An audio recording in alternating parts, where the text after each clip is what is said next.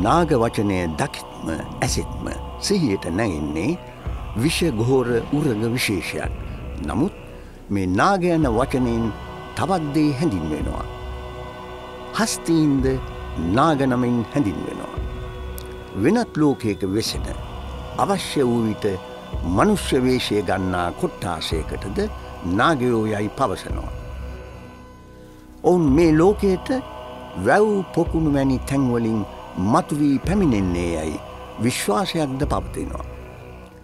නාගයන් පිළිබඳ සංකල්පය බොහෝම අතීතයේ ඉඳල පවතින සංකල්පය. ඒ බෞද්ධ කතාව අනුව නම් හිතන්නේ මේ නාග කියන අය ඒ කියන්නේ අර තිරිසන් අප සලකන නාග විශේෂය කියලා හිතන්නේ. මම නම් හිතන්නේ මේ හුඟක් දුරට ඔය නාගයෝ කියන අය මිනිස්සු ගෝත්‍ර විශේෂය. ඔවුන් එක්ක නාගයන් ඇදහූ නිසා ඒ සඳහා මේ නාගයන් කියලා හඳුන්වන්නට පුළුවන්. දැන් අදත් නාග ගෝත්‍රිකයන් ජීවත් වෙන ඉන්දියාවේ ඇසෑම් ප්‍රාන්තයේ නාග නමින් හඳුන්වන එක්තරා ගෝත්‍රයක් අදත් සිටිනවා. ආකාසට්ඨා ච බුම්මට්ඨා දේවානාගා මහිද්దికා පුඤ්ඤන්තං අනුමෝදිත්වා චිරන් රක්칸තු බුද්ධ ශාසනං. මෙලෙසින් අහසේද පොළොවේද වෙසෙන්නා වූ දෙවියන්ටත් නාගයන්ටත් පුණ්‍යානුමෝදනා කොට සම්බුද්ධ ශාසනය බොහෝ කාලයක් සුරක්ෂිත කරවන්නට යයි පැවසීම ඇරඹුණේද මෑතකදී නොයි. සිද්ධාර්ථ ගෞතම බෝසතාණන් වහන්සේ සම්බුද්ධත්වය සාක්ෂාත් කළ දිනේ උදෑසන නේරංජරා නදියේ පා කළ පාත්‍රය උඩුගම් බලා ගොස් පසුව නාගලෝකයේ පිහිටි බව අපි අසා ඇත්තෙමු. එය දුටු මහා ආයුෂ ඇති මහාකාල නාරජු අදත් බුදු කෙනෙකු බුදුවන්නට යන වග පැවසුවේලු.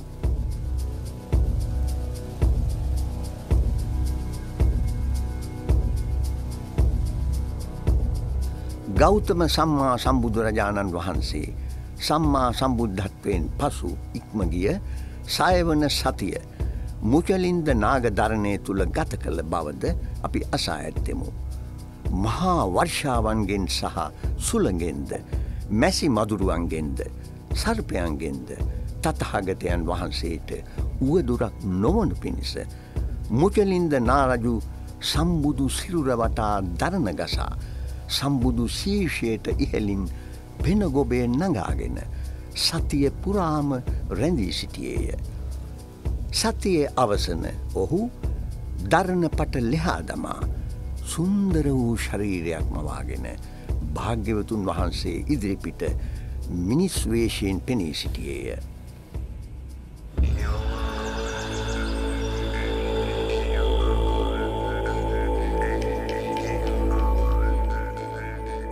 සිරිලක කැලනිය හා ගෝකර්ණයේ ඔවුන් විසූ බව මහාවංශයේ කියවේ. ප්‍රාග් ඓතිහාසික යුගයේ ලක්බිමේ විසූවන් යක්ෂ නාග දේව ගෝත්‍රිකයන් යයි පිළිගැනේ. නාගයෙන් ගෝත්‍රිකයන් නෙමෙයි නාග කියන්නේ ඊටාම දියුණු ජන කොට්ටාසයක්. යක්ක දේව නාග කියන ප්‍රබල ජන කොට්ටාස තුනක් ලංකාවේ පළාත් තුනක රාජ්‍යයන් නිර්මාණය කරගෙන ජීවත් වුණා. එතකොට මේ කල්යාණී තමයි නාග ජන කොට්ටාසයේ රාජ්‍යයක් නිර්මාණය කරගෙන පාලන කටයුතු කරේ. මේ නාග කියන ජන කොට්ටාසයේ වැදගත්කම තියෙන්නේ ජලයත් එක්ක තමයි. කියන්නේ නාවක ගනුදෙනු සියල්ල තමයි ඕන් කරලා තියෙන්නේ. ඒතකොට ජලය මුල් කරගෙන නාවක ගමනාගමන කටයුතු වගේම තමයි ඇලවේලි වැව් අමුණු දිය මම්පෙත් මෙන්න මේ කියන දේවල් සියල්ලම පදනම් වෙලා තියෙන්නේ නාග ජන කොට්ටාසය. ඒ නිසා තමයි අපි අර මොකද්ද කොරවක් ගලත් ඉදිරිපිට අපි මුරගලක් විදිහට තියෙනකොට ජලය ආශ්‍රිත රැකවල් කරන්න අතීත සම්ප්‍රදායක් විදිහට නයිපෙන සහිත මුරගලක් තියෙනවා. එමෙන්ම නාගයා ජලයට ආධිපත්‍යයක් උසුලා ඇත. එනිසා ලංකාවේ වැව් අමුණු සොරව් රාජකීය පොකුණු ආදිය ඉදිකරලීමේදී නාග රූපය, නාග මූර්තිය, නාග කැටයම සුවිශේෂී ස්ථානයක් හිමිකරගෙන ඇත.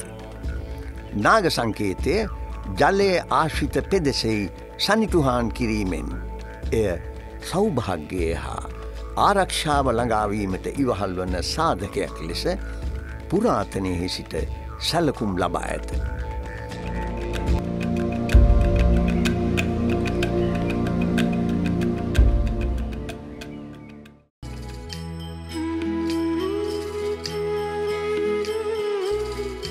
අප බුදුරදුන් බුද්ධත්වය ලැබීමෙන් පසු ලංකාවේ චූලෝදර හා මහෝදර යන නාගගෝත්‍රික නායකයන් දෙදෙනා මැණික් පුටුවක අයිතිය වෙනුවෙන් සටන් වැදමින් සිටින අවස්ථාවක ඔවුන් කෙරෙහි අනුකම්පාවෙන් මෙහි වැඩම කර එම ගැටුම සමනය කර ඇති බව ඉතිහාස කතාවන්හි සඳහන් වේ.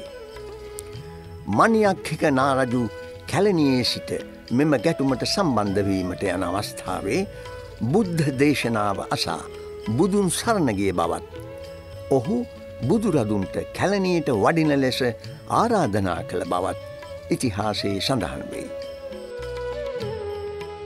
බුදුහාමරන්ගේ කාලේ පුදුම විදිහට වෙලෙන්ට බුදුහාමේ ලංකාවට ඇවිල්ලා ලංකාවේ තියෙන දේ සාල් පොල්ලු පුරාකම් ඕවා එකතු කරගෙන යනවා ඉන්දියාවට ගිහලා මේ වෙලෙන්ද බුදුහාමුදුරන් හමු වෙනවා. බුදුහාමරන්ට මේ තොරතුරු කියනවා. ඇත්ත වශයෙන්ම මේ සංඝරක්ෂිත හාමුදුරුවොත් එක්ක වෙලෙන්ද ආවේ බුදුහාමුදුරේ අවසර දුන්නේ. තමුන්නාසේ මේ කියන්නේ සංඝරක්ෂිත යන්නේ කියලා. සංඝරක්ෂිත කියන්නේ සරියුත් හාමුදුරන්ගේ ශිෂ්‍යෙක්, ගෝලෙක්. ආයම් පස්සේ මේ නව වටකාලු නාගදිවයින් මේවා කළා පස්සේ අපට සංඝරක්ෂිත ඕනයි කියලා මහා කෝලාහලයක් කරලා. පස්සේ මේ හාමුදුරුවෝ තමන්ගේ කැමැත්තෙන් ගිහිල්ලා ඒගොල්ලන්ට බුදු ධර්ම උගන්වන්න කියලා තියෙනවා. මොකද බුදු දහම නාගයන් පිළිගෙන තියෙන අදහලා තියෙනවා.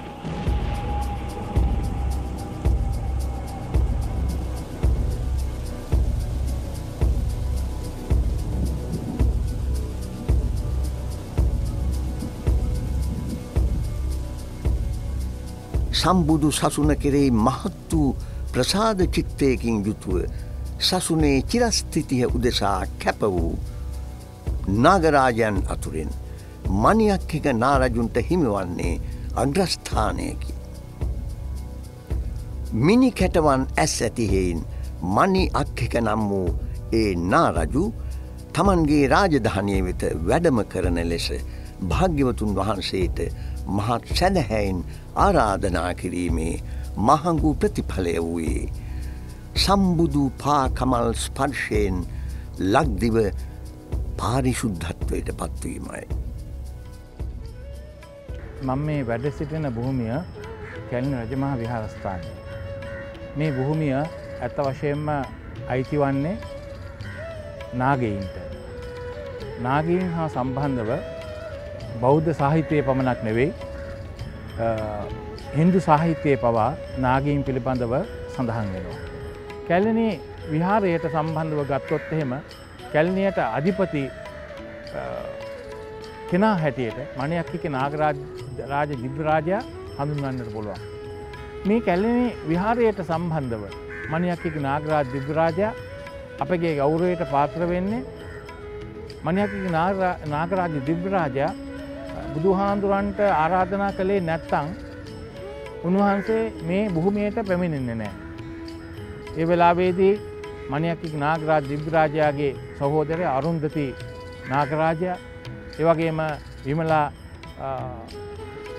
නාග කන්‍යාව ඇතුළු ඒ ප්‍රධානීන් හැම කෙනෙක්ම බුදුරජාණන් වහන්සේගේ සම්මුඛයේදී උන්වහන්සේට උපස්ථාන කළා. ඒ වගේම ධර්ම ශ්‍රවණය කළා.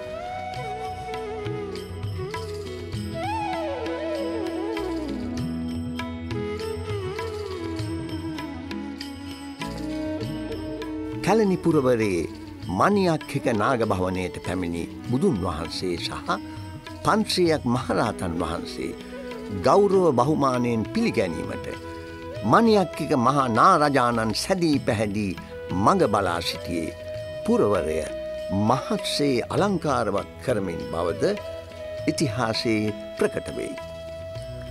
අසලින් ගලා බසිනා සුන්දර කැලණී නදියෙන් ජලස්නානය කළ බුදුපියාණන් වහන්සේ නාවිමනේ අලංකාරවත් මාණික්‍ය ආසනයේ සිට සද්ධර්මය දේශනා කළ අතර එම මාණික්‍ය ආසනයේ තැන්පත් කර මණියක්ඛික නාරජු විසින් කැලණී චෛත්‍යය නිර්මාණය කොට ඇත. කල්යාණී කියලා කියන්නේ අපේ දුරාතීතයේ ඉඳලා ඉතා දියුණු වෙළඳ ගනුදෙනුවක් තිබ්බ නාවක ගනුදෙනුවක් තිබ්බ ප්‍රදේශයක්. ඒකට හේතුව තමයි මේක මේ කැලණී ගඟ එක පැත්තකින් පදනම් වෙනවා, අනික් පැත්තෙන් මේ ප්‍රදේශ සියල්ලටම ගමන් කරලා තියෙන ඔරු සහ පාරු නැත්තම් අපි තෙප්පම් කියලා කියන මේ වගේ මේ ජල මාර්ග තමයි ගමන් මාර්ග විදිහට තිබිලා තියෙන්නේ. මේ රාජ්‍යයේ වටිනාකම් ගැන කියවෙනකොට අපි කාගෙත් එකවරම අවධානය යොමු වෙන තැන තමයි බුදුන් වහන්සේ වැඩම කළාට පසුව මේ සිදුවෙච්ච මැණික් පුටුවේ කතාව. මේක අපි කවුරුත් දන්න දෙයක්. හැබැයි මැණික් පුටුවක් මෙන්න මෙතන ඉතාම වැදගත් වෙනවා. මැණික් වලට වටිනාකමක් තිබුණා. මේ පුටුව රත්තරන් වලින් හදලා තිබුණායි කියලා කියනවා. මැණික් කොබ්බ වල පුටුවක් හදනවායි කියලා කියන්නේ ඉතාම දියුණු රාජ්‍යයක දියුණුම නිර්මාණ කලාවක්. එහෙමනම් මේ ජනපදය එතකොට අපේ රාජ්‍යයක් විදිහට තිබුණ දෙයක්. අතීත පුරා කතාවලින් කියවන විදිහට අනුරාධපුර රාජධානිය පටන් ඒ කියන්නේ මහා වංශය පෙන්වා දෙන අනුරාධපුර රාජධානිය. එතෙන් පටන් සෑම රාජධානියකම රජවරුන්ට යුව රජවරුන්ට සහ ඒ සෙසු රාජ්‍ය පරිවාරයේ මැති ඇමතිවරුන්ට මේ රූපවත් කාන්තාවන් අරගෙන ගිහිල්ලා තියෙන්නේ කල්යාණී. කල්යාණී කියන නම පටබැඳිලා තියෙන්නේ ඊටාම රූපවත් පිරිසක් මේ ප්‍රදේශයේ ජීවත් වීම නිසා.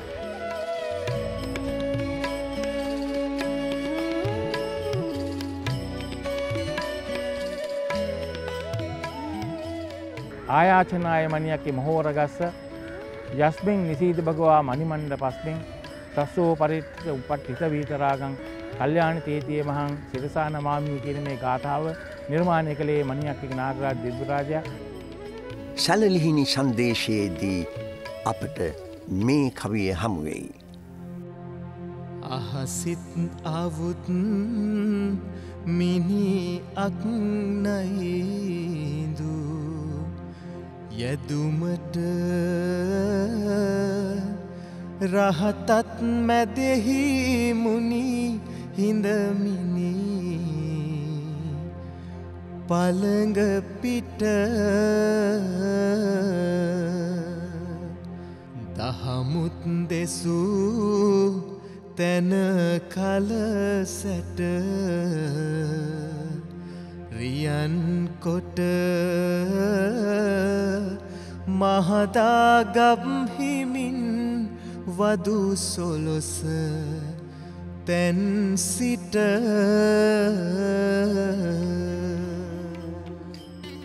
එකී චෛත්‍යය ගැන තතුහා බුදුරදුන් ධර්මය දෙසූ ආකාරය ඒ කවියෙන් මනාව පැහැදිලි කරගත හැකිය. හන්දෑවේ නාග මානවිකාවන් නාග තරුණියන් වීණාව රැගෙන ඒක නියාගින් මැදවැඳ බුදුගුණ කියනලු මීරු කොට. එතකොට නාගයන් එතකොට අපට වෙනවා නාගයන් බුදුගුණ කීමට හුරු වෙච්ච කොටසක්. මේ කියන්නේ ඇත්තේ මේකයි. කැලණියේ මණියක්ඛික නාගරාජයා ඇතුළු ඒගොල්ලෝ බුදු සරණ ගියාට පස්සේ නේ නාග ජනතාව නාග ගෝත්‍රයේ සම්පූර්ණයෙන්ම බුදුදහම අනුව තමයි ජීවත් මේ කියන්නේ ඔවුන්ගේ කාලය ගත කරලා තියෙන්නේ. මනහර නාමෙන වියහිඳ ලවැලි පිට ගෙනමිනි වෙන තත්නියගින් මැදරුවට කනහෙව කියන බුදුගුණගී මියුරු කොට සැනහෙව කැලණි ගඟ බඩ මද කලක් සිට